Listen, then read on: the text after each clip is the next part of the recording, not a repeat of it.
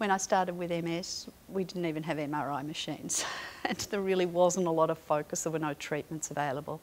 So now we have treatments available, we're seeing a change in sort of the natural history, I think you'd say, of multiple sclerosis.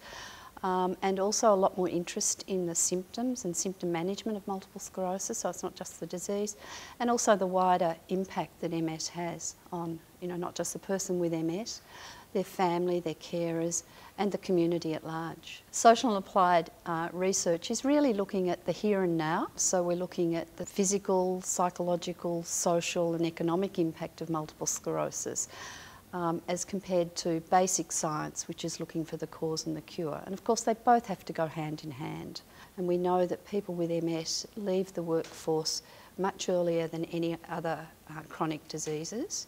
And we've found that in work done through MS Research Australia, that the main reason they leave work is because of the symptoms of MS. So it's really important that we focus research now into these symptoms and how can we best address them, alleviate as best we can, and try and not only improve the quality of life for people with multiple sclerosis, but also reduce this huge economic burden. I'm very biased here, but I believe we really have to be dealing with people who are having problems in the here and now.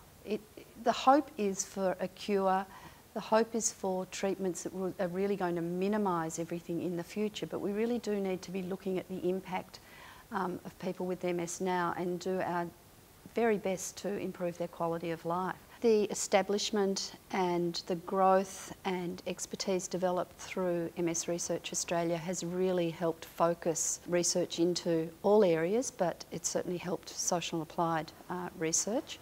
And I think with that we're attracting younger researchers coming in with fine brains.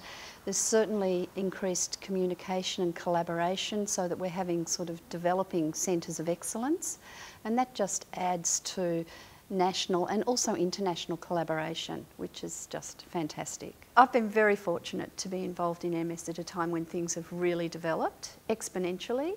I've been privileged to work with people who are at the basic research level, who just are doing their best to try and find what's causing this disease, but also working with wonderful people in that day-to-day who are at the coalface with people with MS every day and seeing the distress that this disease can cause.